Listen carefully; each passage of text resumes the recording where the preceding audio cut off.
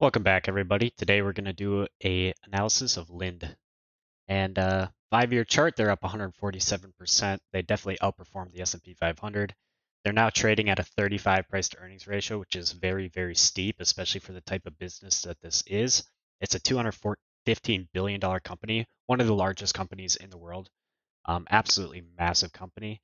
Let's take a, well, actually, so this company, they do gases and chemicals, and they do refining and mixing. So they do a lot of like complicated stuff that's really difficult for me to understand. Like I know it's chemicals and like you you like help companies with chemical solutions, but but it's really like I couldn't find like where they're actually making most of their money from because they do a lot with like fuels as well. But we're gonna do our best, even though I don't really have a great understanding of the business. Um, we're just gonna be mostly taking a look at the numbers, and usually you can find a lot of good information just based on numbers. So that's what we're gonna do today. Um, their total revenue has grown from 11 billion up to 32 billion in the past 6 years. Right here, between 2018 and 2019, they actually did an acquisition, and that's why their revenue jumped by almost double. But overall, if they didn't have that acquisition in there, then their revenue growth would be basically like 3 or 4%. So actually, really, really low revenue growth, unless they're doing acquisitions. And their gross profit has actually been increasing quite substantially, uh, especially after this acquisition. And their costs have been pretty steady, but their revenue keeps rising. And so it's contributed straight to their gross profit. And as well with their operating expenses have not gone up. And so all this revenue increase is translating straight to the bottom line. And so their margins have really been increasing a lot. Can that continue? Maybe, maybe not. I think that the reason why their margins were so high last year is because the prices of a lot of different inputs actually went down, like natural gas.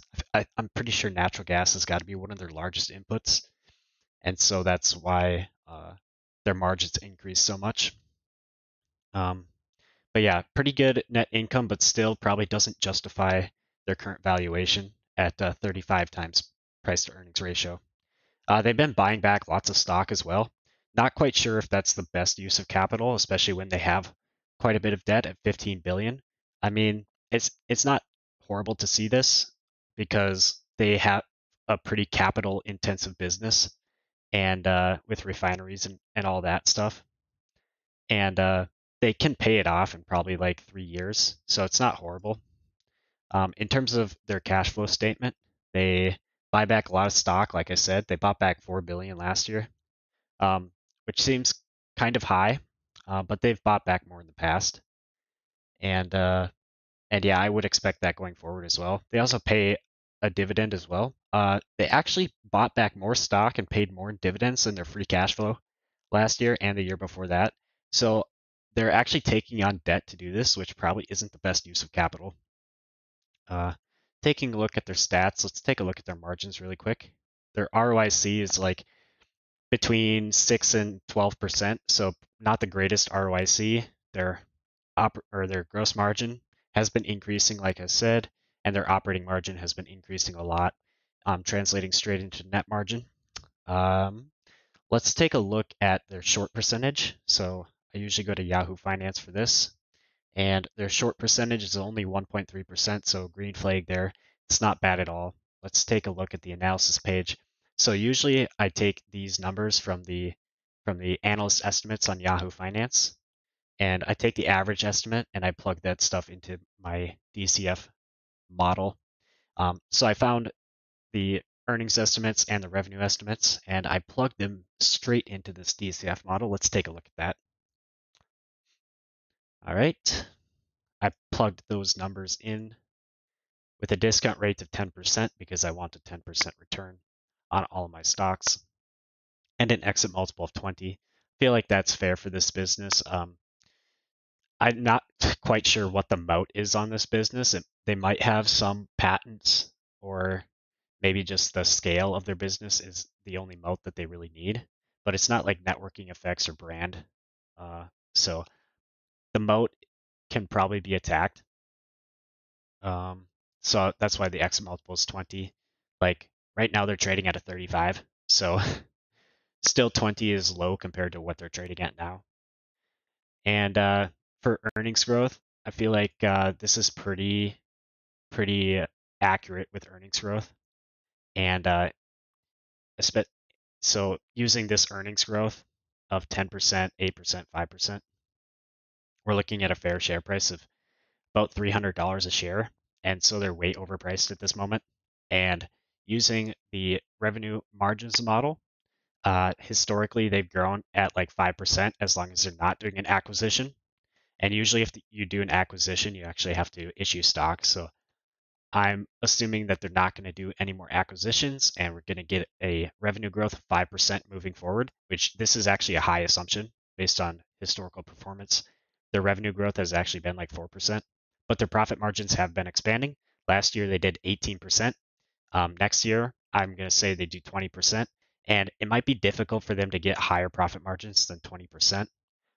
Maybe they could do it, but if they stayed steady at 20% profit margin, then their fair share price is probably like $260 a share. And with them trading at 446, they're way overpriced right now. I am not touching this stock at all. This stock is going straight in the dumpster bin right now. Maybe if the price came down like to like $300 a share, then I would look at it again. But right now, this stock is like insanely overpriced. Luckily, it's not like super popular among the retail crowd, so they're not going to get destroyed by this stock. But yeah, that is the analysis of Linde Corporation. If you bought them today, you'd probably be expecting like a 3% return. Yep, probably like a 3% return, and maybe they get this up to like a 24.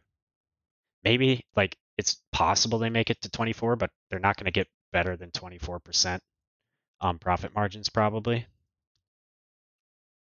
And yeah, if you did that, then you're probably expecting like a 4% return or a 5% return. So like even with this highly optimistic scenario, you're still not going to get much of a return from this stock. So yeah, that's why this stock is going in the super overpriced category.